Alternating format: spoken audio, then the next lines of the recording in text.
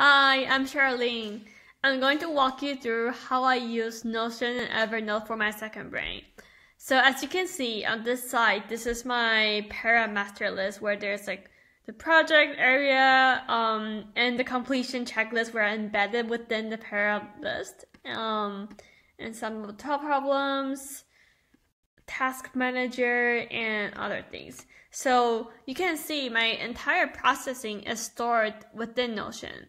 But if we look at the Evernote part, I also store my PDFs and stuff as like from the web within Evernote, because the API that connects, say, information to my library is done much better in the Evernote Clipper than the Notion Web Clipper. I think the Notion Web Clipper is still a bit broken.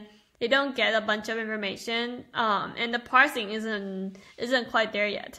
So take this website for example. If I were to look at this one and then I think, okay, that's interesting, skim through it, I like the image, I may just store it with Evernote.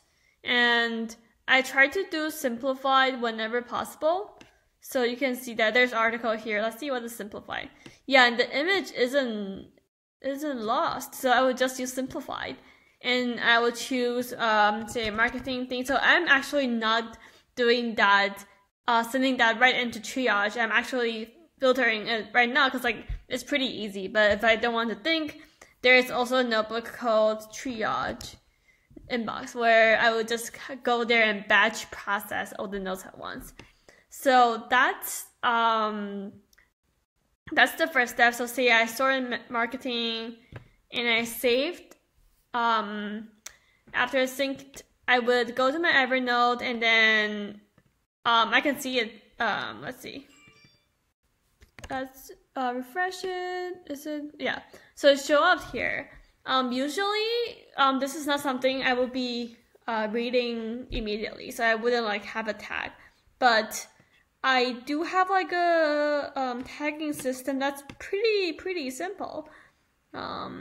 It basically just has, let's see, tag active, completed, and next. So completed is my archive. It's good to have like a name for it, and then active is the things that I will be reading, doing at whenever I have time. And next is things that's like P2. I probably wouldn't get to it, but if I really have time or have a think week break, I would go there. And why do I use Evernote? I think if we go to health, there's like a really great function that people don't talk about. It is when you highlight things within the Evernote annotation, they will surface the highlights even before I get to the PDF. So like this is the main PDF, and you can see that, yeah, the highlights are here already. And I just found it really helpful to have that annotation summary. And also, there's really no PDF reader within Notion, or maybe it just sucks. So I don't use Notion for PDF. I take the best of Evernote. And using Evernote, I also don't need additional storage. Besides like the videos I store on like YouTube or like other places, I haven't purchased like any additional storage, because like if with the current premium Evernote, I have 20 megabytes per month, and I would just like try to balance out and pretty much serve my current habits. So yeah. And the other thing is the connection with other APIs. I'm not going to show you here, but TDT, other things like super convenient. So that's a plus for Evernote.